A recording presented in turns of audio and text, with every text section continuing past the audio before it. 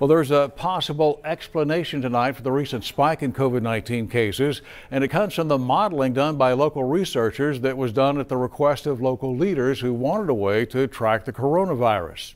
Our Seth Kovar has a look now at the latest findings.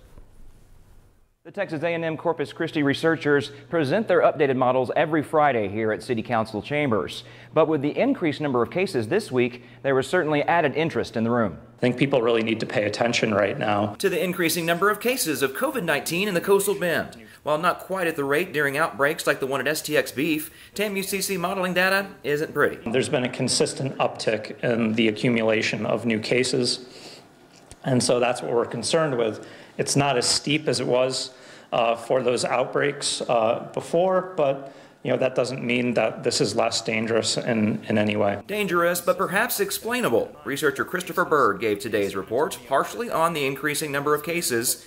He says it could be a combination of what he called a Memorial Day bump, lots of people spending time together over the holiday weekend, and a relaxation of the interventions we once had in place. Less people are staying at home, more people are going to restaurants and going to the malls.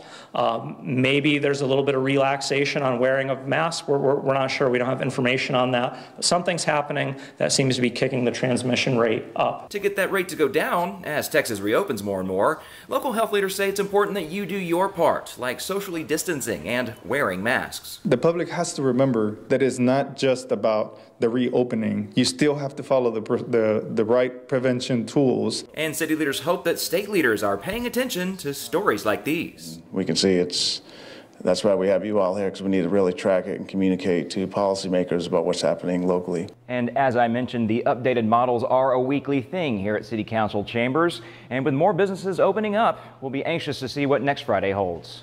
Reporting in Corpus Christi, Seth Kovar, Chris 6 News.